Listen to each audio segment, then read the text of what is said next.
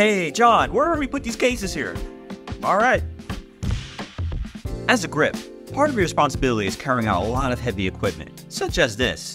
Here are some tips for some first-time grips. First tip is a grip should come to set with a few essentials, such as steel-toe boots, gloves, headlamps, toolbox, and belt. This will be very important so that you can do your job well, but also you can be safe.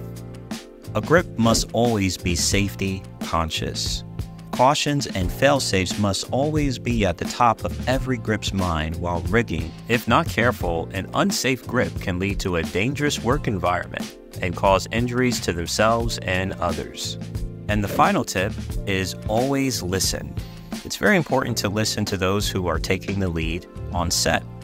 Listening can help you to know exactly what is needed and executing the task successfully. For all you first-time grips out there, I hope this video was able to help you out. Stay tuned for more tips.